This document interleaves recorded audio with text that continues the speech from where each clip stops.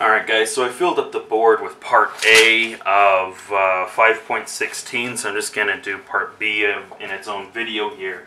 The second part of that problem asks, what would the speed of the block of ice be at the bottom if there was a constant frictional force of 10 newtons. So first of all, we can just use Newton's law that force is equal to mass times acceleration. And then we can rearrange that to be acceleration is equal to force divided by mass. And we know what our force is.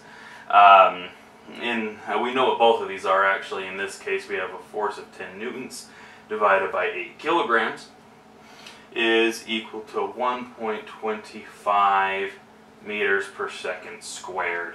And we're going to plug this acceleration into the kinematical equation we used in part A for velocity. That's going to be velocity squared is equal to v naught plus 2 times our acceleration times our distance. And once again, we know that we started from rest, or starting velocity is 0.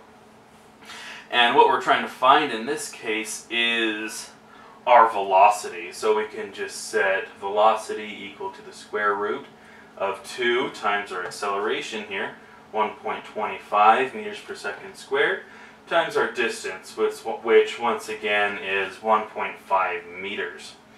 So then we multiply this all out and we find that this is the square root of 2.51 meters per meters squared over seconds to the fourth, and then we have our square root there, which will take it down to meters per second, and that's going to be 1.6 meters per second.